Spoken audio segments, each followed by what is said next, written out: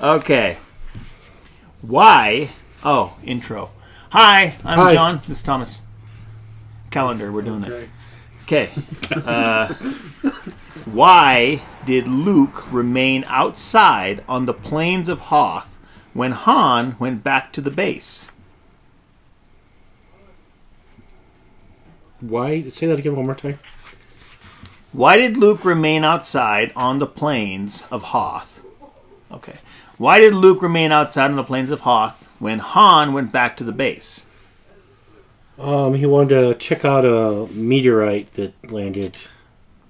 That is true.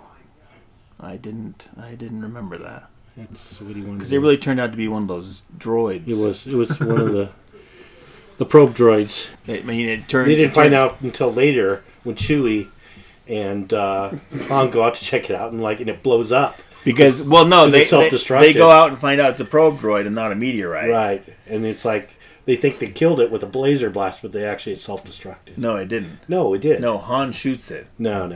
It destructed. It self-destructed. You can go back and check the last episode. We can. I'm not seeing any officers out here hiding. Well, I guess I'll just self-destruct then.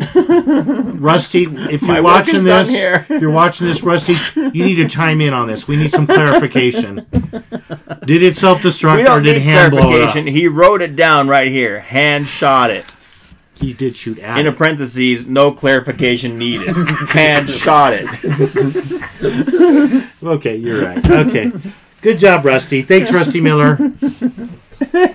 We don't care about who shot first in the cantina. Was it Han or Greedo? Who shot the probe droid? That's the real mystery here. Rusty Miller has been hiding the truth all these years. Yeah, I mean, they even hid the fact that Leia was not the leader of the Rebel Alliance. Mm-hmm. I don't know. It's just one lie covering another lie, covering another lie. So is it my turn to jump into day 11?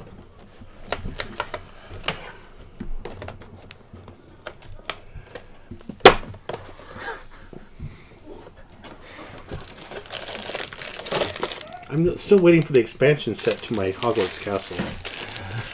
Could this be it? No, it's another droid. It's got to be Harry Potter, another droid. Well, we have Hogwarts Castle and Quidditch hoops now. All from the Star Wars Advent calendar.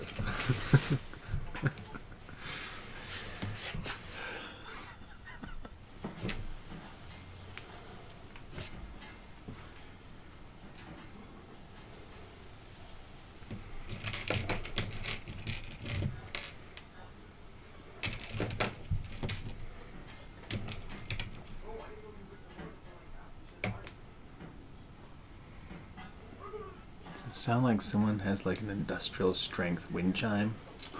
Dong. Dong. Industrial strength. Dong. As if they'd make a wind chime with industrial strength tagged to it. Just sounds like an old church bell. Is that a military grade wind chime?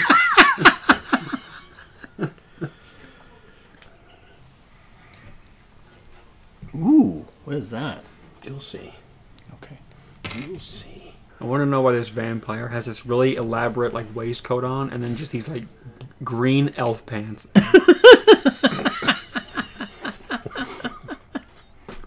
Super fancy couture shirt and then just random Goodwill pajama bottoms. What are we doing? Goodwill pajama bottoms. because it's the Christmas season. It's Christmas season, of course. The vampires, you gotta dress up with the elf pajamas. What is that? It's a gelfling riding on the back of one of those big, long-legged, lumbering animals in Dark Crystal.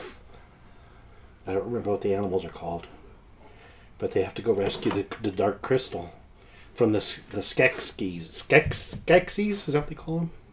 I have not really seen the Dark Crystal in a long time. It looks like this. Yeah.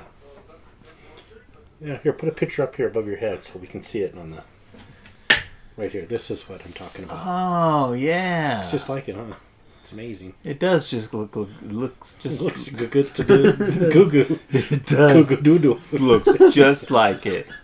Thank you. Yep. Can totally see it. I love how they like put That all these picture of a different- blueberry muffin looks just like that thing. Blueberry muffin. From now on, I want you to put an equal amount of blueberries in each muffin. Do you know how long that's going to take? What's that from? Casino. Okay. How long it takes. You have a Robert De Niro figure in there? This has been... Oh, boy. Sure, you'll find one. I don't know. Based on your latest efforts with James Woods, my hopes are... I won't get my hopes up. Here's Robert De Niro when he played in Hook. Oh, wait, that was Dustin Hoffman. Robert De Niro when he played in Hook. All right. I think that's it for today.